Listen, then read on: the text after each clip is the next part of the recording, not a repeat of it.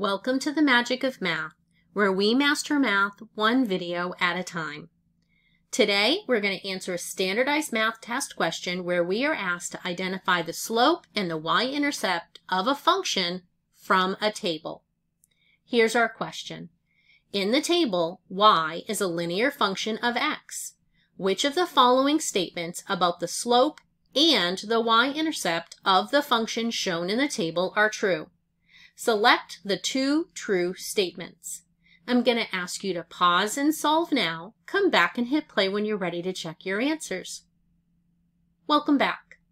So we are given a table, x and y, of a linear function. So they're telling us it's a statement that this is a linear function, meaning if I graphed these points, it would be a line. So a linear function would be the graph of a line.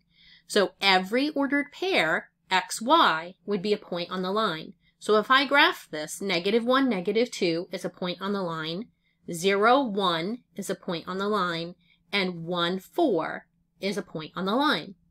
Now, we are asked to use these 6 statements to identify which one is true about the slope and which one is true about the y-intercept. We are asked to pick 2 statements. So we know that the first 3 of the 6 are all about the slope, and the second set are all about the y-intercept. So we're going to pick one of A, B, or C, and then one of D, E, and F to identify the slope and the y-intercept of this linear function from this table. So the first thing I want to do is understand what slope is. Slope is a ratio. It's a ratio of the change in y all over the change in x. You may have learned to find this by finding rise over run. But I don't have graph paper right here. I have a table of values, so I'm going to show you a different way to do it when you're not graphing. So we're going to find the change in y, which means we're going to find the value that it increases as we go through the table. -2 to 1 is an increase of 3. 1 to 4 is also an increase of 3, which we would expect because all lines have a constant rate of change. So this 3 would be our numerator in our ratio. Now let's find the change in x. So we're going to go from -1 to 0 and 0 to 1. So -1 to 0 is an increase of 1, as is 0 to 1. So we know that our constant rate of change is 1. So if we were on a graph, we would rise 3 from one point and run 1 to the next. So our ratio is 3 to 1, change in y all over our change in x. And when we simplify that, 3 over 1 is equivalent to 3, telling us that the slope of this function is choice B, 3.